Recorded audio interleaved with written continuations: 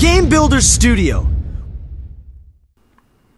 Hi guys, I'm Levon, and in this tutorial I'll be showing you how to recreate the hit game Flappy Bird. So let me just show you what we'll be creating. Very simple physics-based game, and you'll have settings to toggle and control the spacing of the pipes and the spawn timer and all that good stuff. So let's get started on that. Okay, let's import all the assets for the project ahead of time.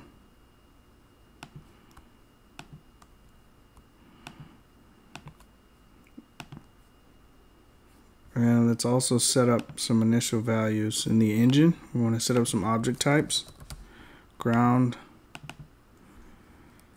pipe, and bird, because we're going to do some collision filtering later on.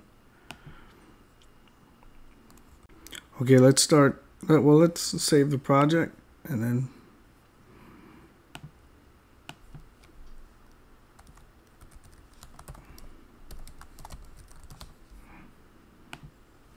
we can start setting up the elements, scene elements. I'm going to start with a scrolling sprite. I'm going to go to the properties panel and change that to the background.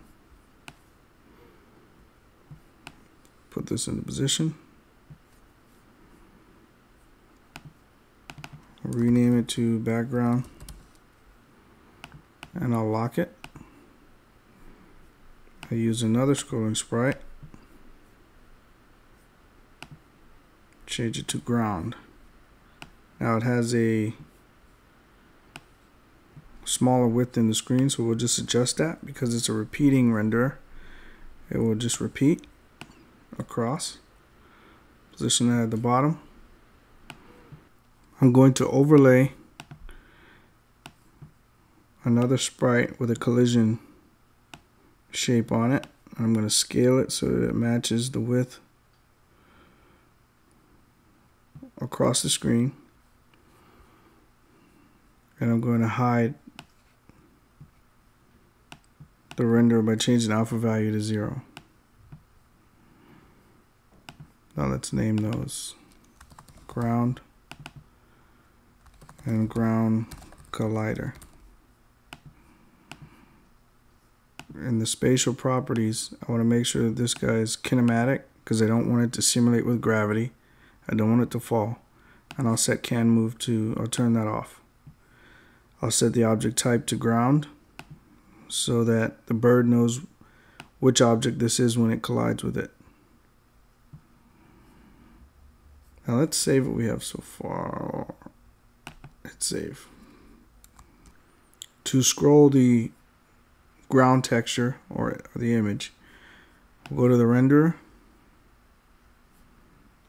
Actually, click on the ground, go to the renderer.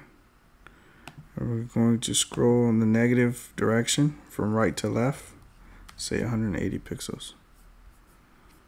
So let's run that.